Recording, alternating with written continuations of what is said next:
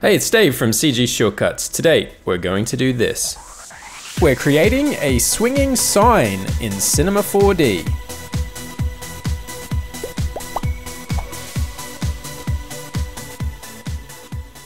This video was brought to you by Skillshare, where you can get unlimited access to more than 22,000 full courses on a huge range of subjects. The courses are project-based, and teachers take you through all the steps in creating everything from motion graphics to photography. And when you're done, you can share your work with teachers and the student community for feedback and support. We've actually got 4 CG Shortcuts courses on there now, covering a bunch of stuff beyond what we normally go into on YouTube. And we're releasing new courses all the time. So if you want to give Skillshare a try, the first 1,000 to click the link in the description will get a free trial of Skillshare's premium membership, giving you instant access to the entire catalog of courses, including the courses from CG Shortcuts, so you can see if it's right for you. Now let's get back to the tutorial. Okay, so I've already got my sign model in the scene here, and you can grab this from the project file below, or you can make your own. It's just a couple of simple cubes and some text, so nothing too fancy. And I've just put all of that inside a connect object, so we can treat all of the pieces as a single mesh. So let's start by making the sign dynamic. Let's right click on this, and down under simulation tags, we'll add a rigid body tag. So now gravity should be applied to our sign. So if we hit play, it falls straight down. So that's a good start. Let's rewind that. And if it doesn't update, we can just go forward to frame 1. Okay, so let's make sure we've got our dynamics set up the way we want. Let's take a look under the collision tab. I don't want the dynamics to affect each individual part of the model, but treat it as a single object. So we better set this to none just to be safe. And the same goes for the individual elements here. All right, so now we can create some ropes to attach to the top of our sign. So we'll need a couple of splines, and the easiest way to create a straight spline in Cinema 4D, I find, is actually with a helix. If we grab one of those and zoom out a tad so we can see it, we can straighten this out by reducing the start radius and the end radius to 0. And that's given us a nice straight spline. But we want our rope to be hanging vertically, so let's just rotate this upward. And what's cool about using a flattened out helix is that if we want to shorten the length of this, we can easily do that back in here under the height setting. So let's just make this about 40 centimeters long. Then because the spline is going to bend and deform, we also want to subdivide it evenly.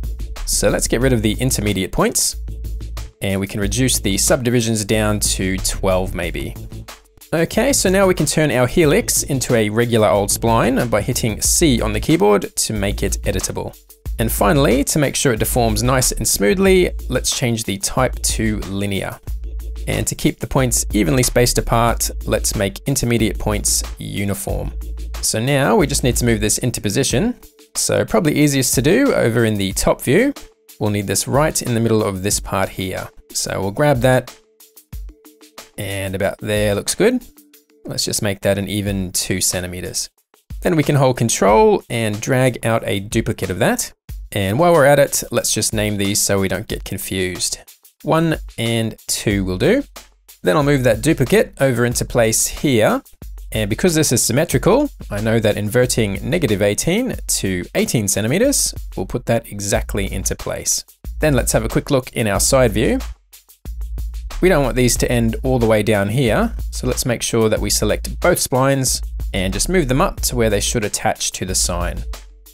And I want this pretty close to the edge. About there should do. Okay, let's go back to the perspective view. And now we can set up the spline dynamics. So let's right click on one of our splines, and this time we want the hair tags instead, where we can find the spline dynamics tag. And I want one of these on both splines, so let's duplicate that as well. The first thing we want to do is in here, down in the properties tab, we need to fix the endpoint into position, so the spline has a point to hang from. So let's switch to point mode over here, and zoom out a tad. Then we'll just select that top point where we need the sign to hang from. Then back here, we can fix that into place by hitting set. And if we switch back to object mode, you can see that that point has now turned pink, indicating that it's been locked into place. So we just need to go ahead and do the same thing to the other spline. So back in point mode, We'll grab the top of that spline, and in its spline dynamics tag, let's set that into place as well. Okay, back to object mode. And those points are both pink now, so let's test if they've been locked into place. And there was a little bit of bounce in there, but our splines did stay in place, so we're getting there. Let's rewind again, and let's just tweak those dynamic settings before we attach the ropes to the sign. If we grab both of these tags, we can edit them at the same time. So let's start with the drag. A little bit more air resistance might be good, so let's make that 3%. And we'll take these up to 100%. And I think that should probably do it. So now we can add some dynamic constraints to attach our ropes to the sign. So with this one selected, let's right click again, and back under hair tags, let's use a hair constraint. And that's going to ask us which object we want to constrain the spline to. In our case, we want the sign, so we can grab the connected sign object and drag that into the object slot. And we don't want the whole spline to be connected to the sign, just the point at the end here where it would attach. So let's just hide the sign for a second so we can get at that point. And we'll also need to be in point mode. Then we'll grab that point at the bottom. And with that selected, we can go back to the hair constraint. And we just need to set that as the constrained point. And now we get this yellow line going from the top of the spline down toward the center of our sign, which is hidden at the moment. But before we make it visible again, let's do the same for our other rope. And the easiest way is to just copy that tag onto this spline as well. And just frame these up a tad. Then inside here, we just need to swap endpoints. So let's release that constraint and clear it as well. Then we can grab the points at the end of our second rope and set that as our new constrained point. Okay, so now the end of both ropes are attached to our sign, so we can switch back to object mode and make our sign visible again. And we'll give this a play and see what we've got so far. And it looks like those points are definitely attached, but the splines are a bit too stretchy when gravity pulls everything down. So we need to make them keep their length a bit better, and we should also make them a bit springier. And we can do exactly that up here in the simulate menu, where we can find the spring constraint. So let's take a look at what we get in here in the object tab. We need an object A and an object B. So A is going to be our spline. Let's do this one first. So that goes in here, and that attaches to object B, which is going to be our sign. So the connect object into here. And we've got a visual representation of the spring in here, but it's not connected quite the way we want. The endpoint of this rope is attached to the center, or the center of mass of our sign. But we actually want the spring effect to take place between the top of our rope and the bottom. So if we take a look under attachment A, we can change this to polygon point, which now gives us this index value, where we can cycle through all the points in our object. And you can see that's jumping from one point to the next. So I think -1 is the index of that top point. Then with attachment B, we don't want points for this one. So let's try offset instead. And this will allow us to manually reposition the end of that spring by offsetting the values down here. So -18 should match the position of that spline in the x-axis. Then we just need to move it up in the y-axis as well. And this should be about 21 centimeters, I think. So that's spline 1 sorted. And we could rename this and duplicate it for the other rope. So we'll just need to swap this out with spline number 2 and just reverse that offset to 18. And now we've got both of our springs set up. So we might as well just frame this up and give it a play. And the springs are stopping it from going too far, but we are still getting a bit of stretching in those ropes. So let's grab the springs again. And we'll need to come down here and adjust the rest length, which is the maximum length our rope is able to stretch to.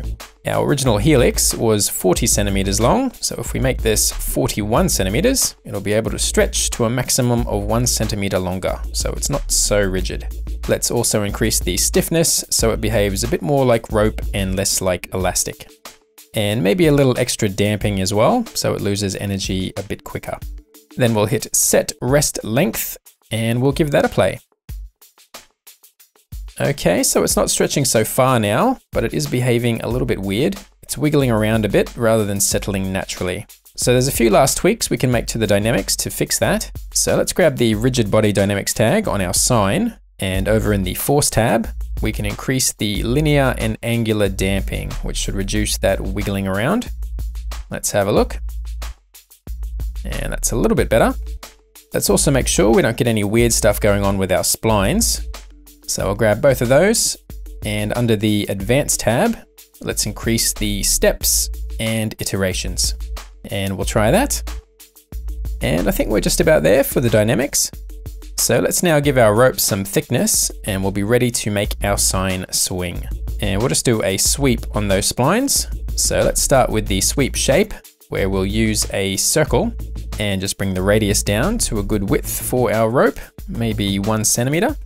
Then with that selected, we'll hold Alt on the keyboard and apply a sweep.